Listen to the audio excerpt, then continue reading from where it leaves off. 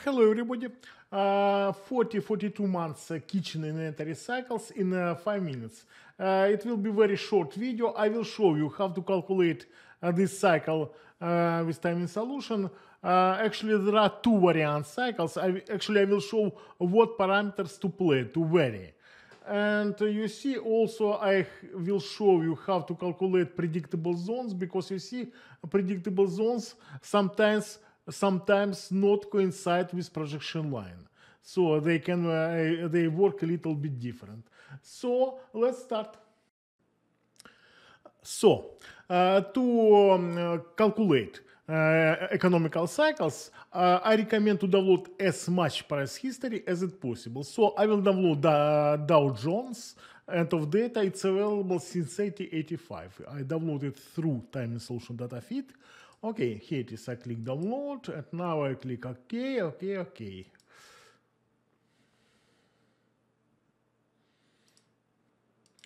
Done. So next step.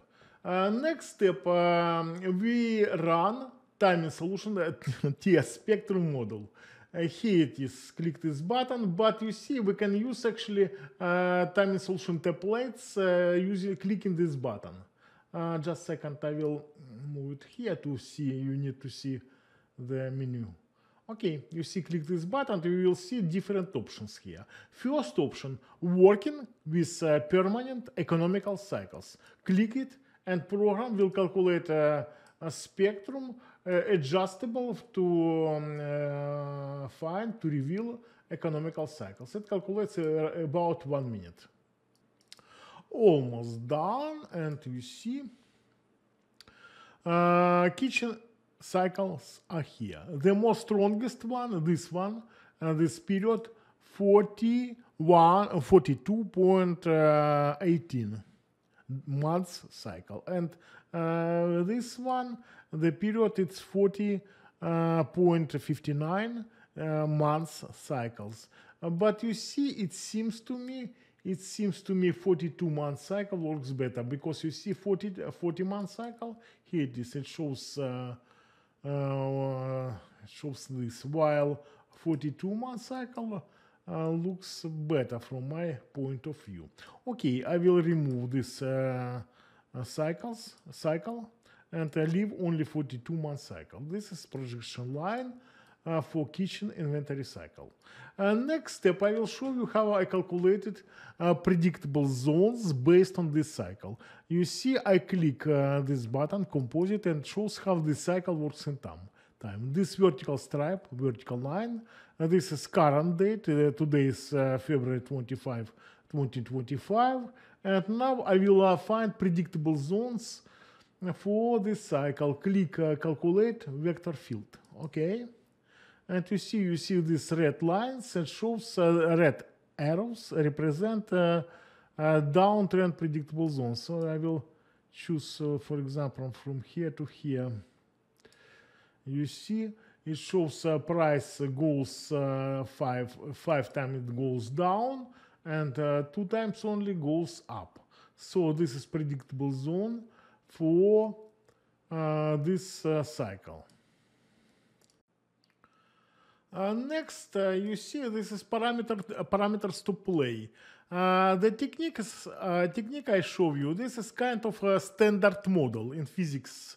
Particle physics, there is a standard model. This is actually standard model, how physicists understand particles now. And you see, what I recommend to play? I recommend to play with firstly with FSM parameter.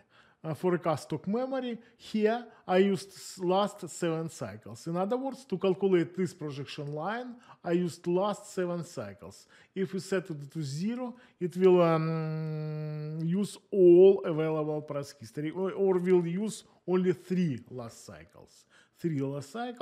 But let's check it how walk forward efficiency will look.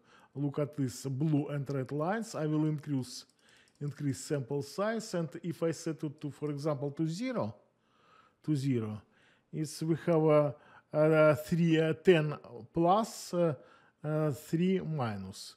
If it's set to 7, Yeah, we have the same. If we have set 3, yeah, we have the same. Okay, practically all show the same, but actually you can play with this projection line. So this is projection line based on all available price history, not on last 7 cycles, all available price history. And this projection line looks this way, and predictable zones will look different as well. I will remove these predictable zones. It does not work now. And so click calculate vector field, and we will get another predictable zones. And maybe this variant will work. But in this case, drop start will be somewhere here. Okay, in this case, we are getting a drop. Drop will take place when it will take place close to August. So this is another variant. So this is 2 possible scenarios for kitchen inventory cycles. So as you see, everything is very simple. Thank you.